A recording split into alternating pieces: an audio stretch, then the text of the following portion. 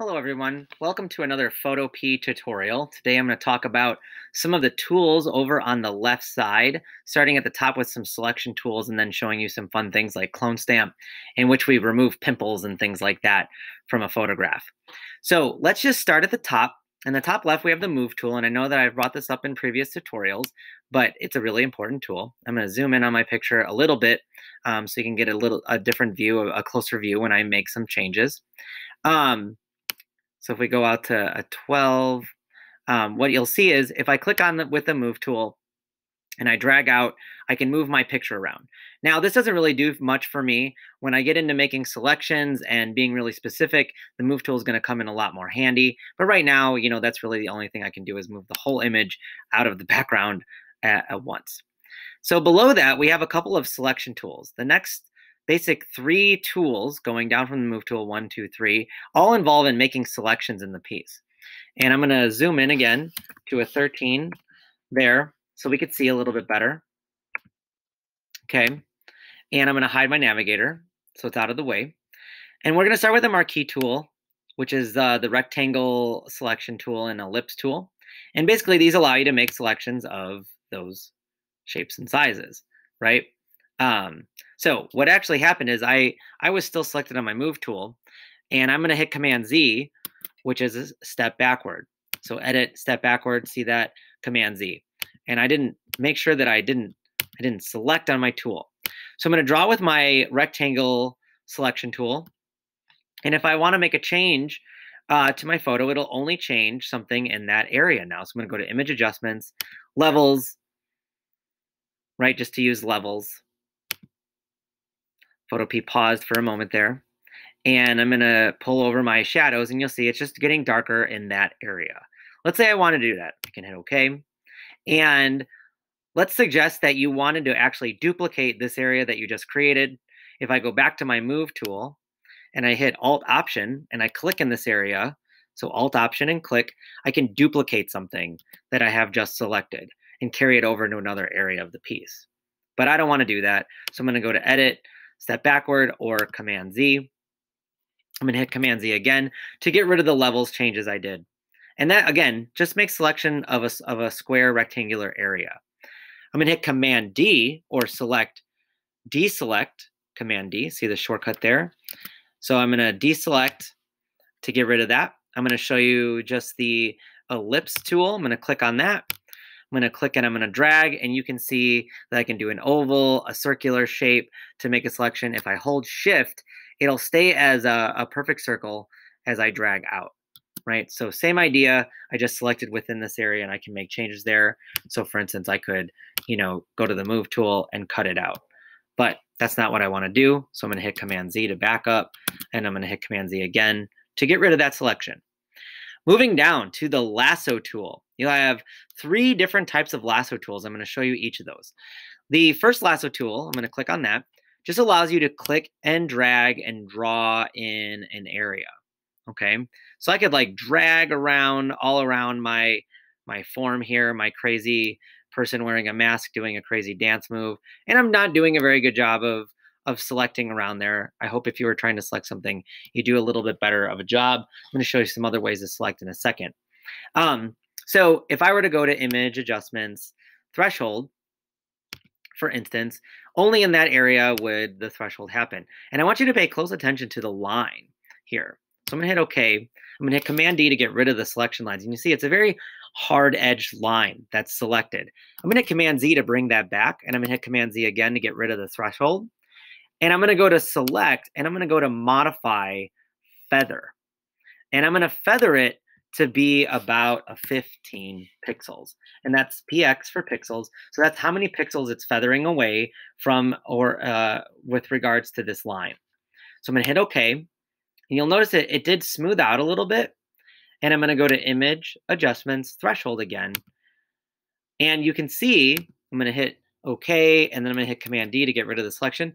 See how it slowly fades out of the threshold? It's not an abrupt line like it was before, right? So if you want to select something, you can go to Select and modify that selection, feather it to smooth out that selection in that way. I'm going to Command Z to back up, Command Z again, and Command D to deselect. I'm going to go back to the lasso tool. I'm going to show you the other ones. Polygonal allows you to do straight lines. So if I click and click and click and click and click and click, it does straight lines, and that's it. That's all it lets me do. Command D to deselect. And then the magnetic one, which is under that, the magnetic lasso tool, what it does is it grabs onto the edges of where pixels change their color. So if I start their values and whatnot. So if I click here and I start to drag, it knows that I'm trying to drag along this line. And you can kind of see there how, even though I'm not being perfect, it's kind of hugging that. It grabbed the ear there, but it hugs that area, right? So it does a much cleaner selection. So if I go to make changes, let's say I want to give this a tint. I'm going to go to image adjustments, and I'm going to do gradient map. And I'm going to click on the, let's just do this one. And you'll notice it made it yellow with some blues and reds in there, right? Based on the values. So starting with highlights of yellow, moving towards darks into the blue. So it selects really nicely and added a color into my mask. I'm going to hit OK. I don't actually want to do that, so I'm going to just hit Command Z again to deselect. Okay. Moving below that, another selection tool we have is the Object Selection tool, Quick Selection tool, and the Magic Wand. I'm going to start with the Magic Wand. And what it does is, right now I'm set at a 20 tolerance, which is really important up here. I'm going to click on the mask, and you see it almost selected the entire mask. Okay? I'm going to hit Command D to get rid of that. I'm going to lower the tolerance to 10. Now I'm going to click again, and it did less of it. It selected less of it. I'm going to go to 5 now. Command D. Command D over here. I'm going to select, and you'll see how small of a selection. What that tolerance is, it's the range of pixels in variation of the pixel that I just clicked on. So it'll select a certain amount of pixels as long as they stay within a certain tolerance of the first one I clicked on. Okay, so I'm going to hit Command D, and I'm going to go to, let's try 75. And I am going to, it didn't seem to set. I'm going to do that again. Let's click it again. Notice how 75 actually was the perfect selection tolerance for this mask. I didn't even get any of the ear, right? So that works really great. Now, let's suggest that what I want to actually do, I'm going to hit Command D, is select her whole form, but I want to do a better job than I was doing with my lasso tool. I'm going to go to the Quick Selection tool. And what it does is it allows me to draw within, kind of like paint, a selection. So I'm going to start clicking, and if I paint, see how it just grabbed all of that black space because it just framed around it. But if I click and I keep dragging into the hand, see how it got the hand, right? And you can paint and draw with your selection. Now, when you get into some certain areas, it's going to be hit or miss. Notice how it grabbed this part of the background, which I don't want. And I'm going to show you how to make changes to that.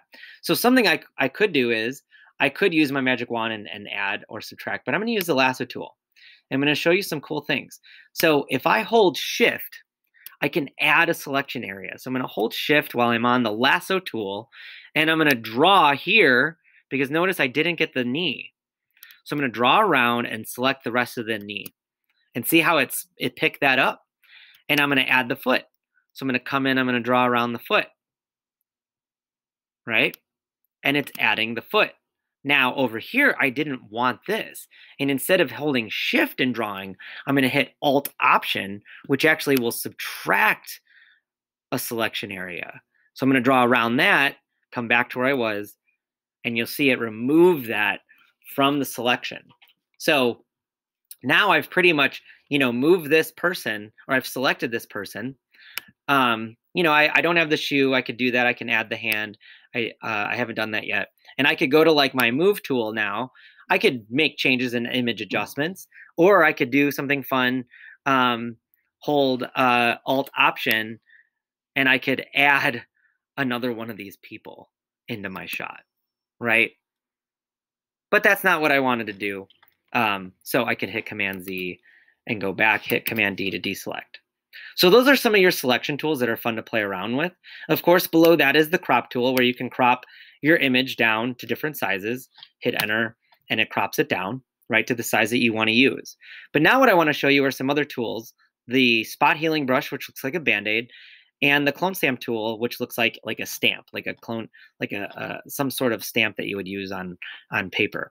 And I'm going to use a different image to show you this. So I'm going to pull in